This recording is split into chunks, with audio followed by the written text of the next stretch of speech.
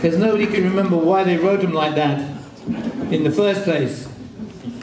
And I'm saying it was Wolverhampton. It made us write like that.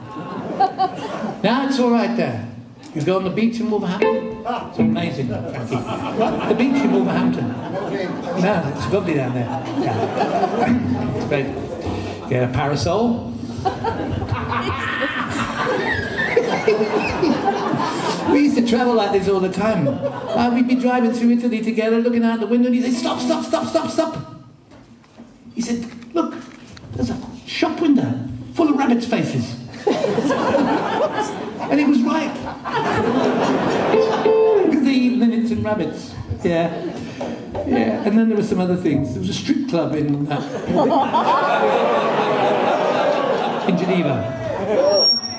And the criteria of the strip club was you couldn't be a performer unless you were over 65. It's true. So people came in with their shopping, got on the podium, a bit like this. I got the old chap out. A bit like that. It wasn't funny. It was a cold night. This is better than the big time. In fact, this is the big time.